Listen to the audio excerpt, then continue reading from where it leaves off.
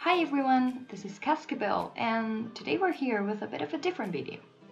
So I do get a lot of comments asking how I did my animations, how I do to make the movement, what programs do I use, and lately Filmora was really kind to offer me a sponsorship. So instead of doing the basic same ad that I could do saying how great the program is, I decided that I might show you how to edit your animations. So you can experience with me the program and see how cool it actually is. So this is a software, this is Filmora. As you can see, it's easy as any other software for editing. You can use it to edit your animation, but you can also use it to edit anything you want, like movies or videos, things for school. So here's the timeline, here's the preview, and here are the files that I've imported, and I'm just gonna add. Oops, I had two. I'm just gonna add the basic, maybe a little bit smaller. I'm just dragging and dropping, can make them smaller. I'm gonna add this one. I'm gonna add this one. I'm gonna add this one. And so now I have all my frames. As you can see in the preview, if I scroll, you can see how she moves. Yay! That's animation. So basically what I did is I draw my frames on Paint Tools. I'll do another tutorial another day on how to draw frames in Paint Tools, but animating in Paint Tools is pain and don't do it.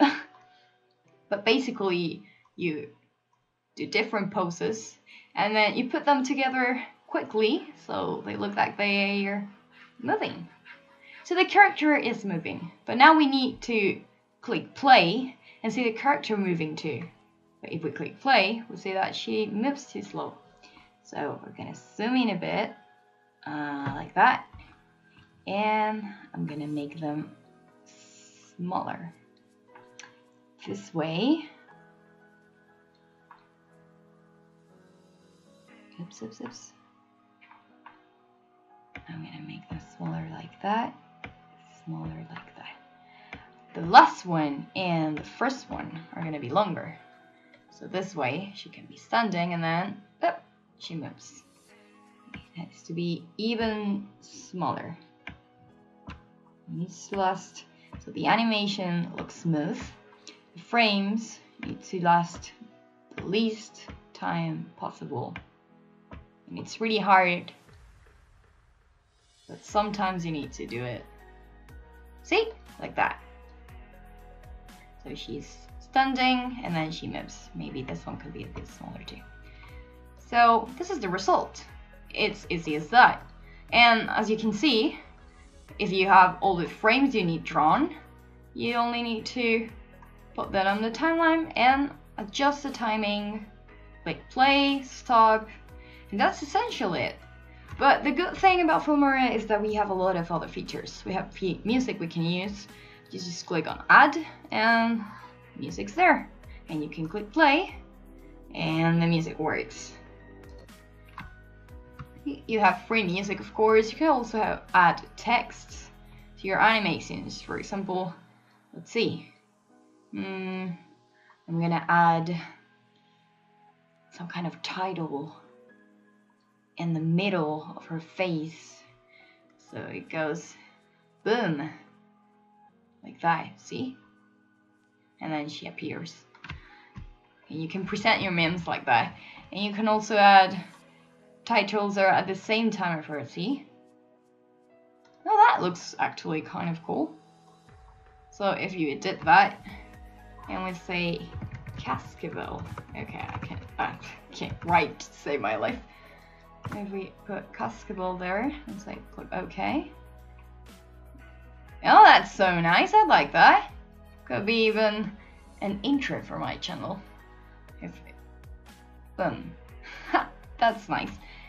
So you can add titles, you can add transitions between frames, for example. Look at that.